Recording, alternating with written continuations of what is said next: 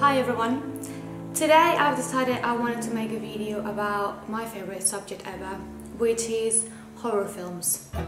We'll tear your soul apart. Every time I say that I'm a horror movie fan, I always get the same question. What's your favorite scary movie? Well, that is a really tricky question and quite a difficult one to answer, mainly because I don't just have one favorite movie. And every time I have to answer that question, I always say the same. Well, it depends. Mainly because within the horror film industry, there is a lot of subgenres as well. Yeah. I never know how to pronounce that word, so you'll have to excuse me on that one. So I found this chart online made by Horror on Screen, and for me it's quite a good chart that represents the different subgenres that horror movies can be fit in. This is not like the ultimate division of films, but I thought it was pretty accurate. So I'm gonna follow this guide to tell you my favorite horror films. When we talk about gory and disturbing films, some people also call it torture porn. My favorite is the French movie Martyrs.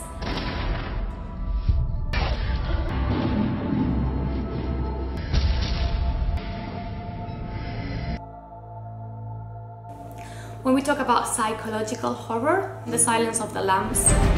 Believe me, you don't want Hannibal Lecter inside your head. What did you see, Clarice? What did you see? Tick-tock, tick-tock, tick-tock. Moving on to killers, I've got a soft heart for slasher films. So my favorite slasher film is The one, the only, the classic Halloween. Michael? I love the old ones. I really like the Rob Zombie remakes as well. Behind these eyes, one finds only darkness. These are the eyes of a psychopath. I love Rob Zombie, and also I would say that another one of my favorite killer films would be House of a Thousand Corpses.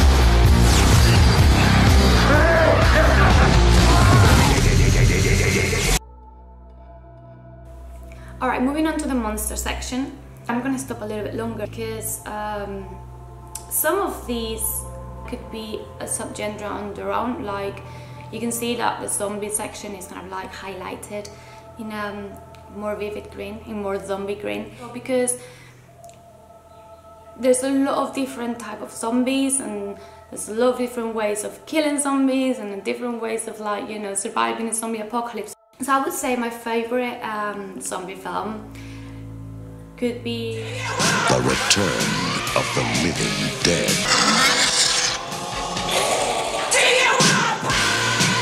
The dead have risen from the grave. Also, it's got this kind of like underground rock and roll vibe onto it, and that graveyard scene, amazing. The other little box I want to point out is the vampire ones. I love good old vampire that burns in the sun and drinks blood. I think the vampire genre has evolved a lot throughout the years, from the first Nosferatu film, in where the vampire is a horrible creature, quite ugly and disturbing, to the vampires of Interview with the Vampire, which is one of my favorite films. They are like handsome, venerable, ancient creatures and quite charismatic, and they're just so romantic as well that, you know, vampire films are great. But my favorite vampire film, I would say, it is Interview with the Vampire or Francis Ford Coppola's Dracula. Frightening and shocking history of Prince Dracula. I have never met any man with such a passion for life. Vampires do exist. This one we fight.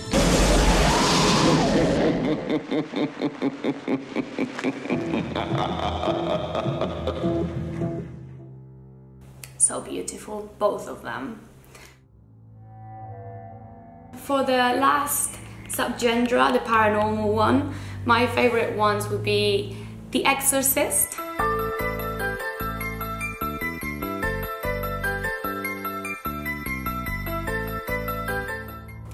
know, with The Exorcist and all movies in general, a lot of people are like, oh, but that film is not even scary. Well, it is. Having the control of your body taken away from you, that's the most scary thing that could ever happen to a person. So just because a film doesn't have that many effects or don't even look realistic, that doesn't mean that cannot be scary. The point of like horror films is kind of like give you that uneasiness feeling after you finish watching it. So I think The Exorcist definitely does that. And also I would mention The Sixth Sense. I see dead people walking around like regular people. You ever feel the prickly things on the back of your neck? Yes. That's them. How often do you see them? All the time. I just love that film. I remember watching it when I was a kid in the cinema for the first time. It gave me nightmares for a week. Like, true story. But yeah, that's my favorite films for the main 5 subgenres that we've got in this chart. And now I want to talk a little bit about this plus that is at the bottom. Comedy horror. Comedy horror, I think it's great. To be honest, I'm not a comedy person. I don't really get comedy films, but with comedy horror, if you have the right balance, you can get really good films. My favorite comedy horror would be Tucker and Dale vs. Evil.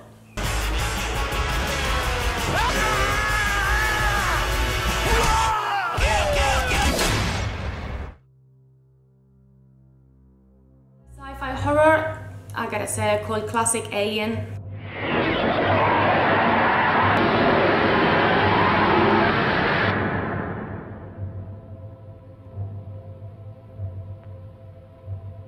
Horror romance, I don't think there is a thing such as horror romance, mainly because in most of the horror films there is romance involved as well. I mean, the first horror movies were inspired by the Gothic fiction literature, and the main characteristics of this literature was the paranormal, death, romance. So I think Let the Right One In is a great film, but I wouldn't consider it as horror romance. I would consider it as a vampire film. And then Warm Bodies, yeah, I don't think I'm gonna talk about that one. No. The Creepy Kid, I wouldn't include that one either. Both The Omen and The Children, I mean, yeah, they have kids. From my point of view, those can be included in the paranormal demon sections. Gothic horror. Gothic horror is definitely my ultimate favorite. I'm such a hopeless romantic. Anyway, my favorite Gothic horror, just because I said Dracula on the vampire section, I'm gonna go with Crimson Peak. Ghosts are real.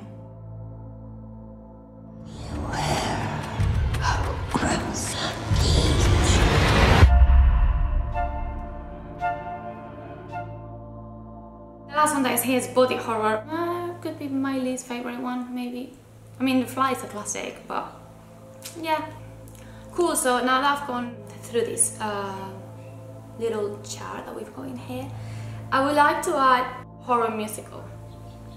Yes, there is a lot of horror musicals going on. I love musicals and I love horror films, so what's better than a bunch of people singing while getting stabbed at the same time? My favorite horror musical is Repo, the Genetic Opera.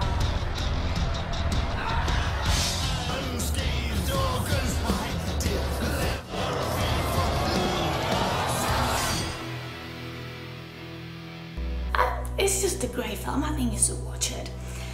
These subgenres are not exclusive. Some of them bleed into each other, and that's okay. You can have a film about ghosts in where there's also vampires, or you can have a slasher film in where the evil person at the end turns into a demon. That's okay. That's the beauty of it. You know, don't get restricted by the rules. And one last thing I want to say just before I finish this video is that at the end of the day, when I get asked the question, what's your favorite horror movie? Just because I don't want to give this whole explanation, I always answer the same thing. My favorite ultimate film is The Crow. People once believed that when someone dies, a crow carries their soul to the land of the dead. But sometimes, just sometimes, the crow can bring that soul back to put the wrong things right.